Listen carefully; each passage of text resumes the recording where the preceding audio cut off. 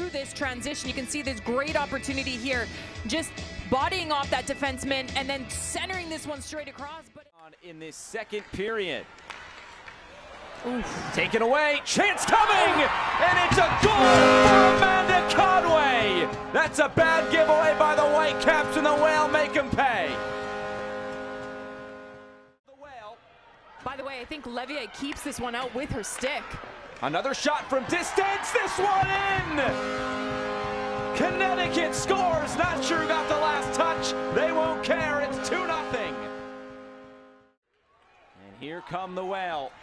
Gerard skating in, laying this off. It's Marchment, centering pass, and Connecticut scores again. It's Wolfeiler, and it's 3-0. Toure in goal, and now a 2-on-1 coming. Turner's an option, skating in, another one behind, and this one's put in.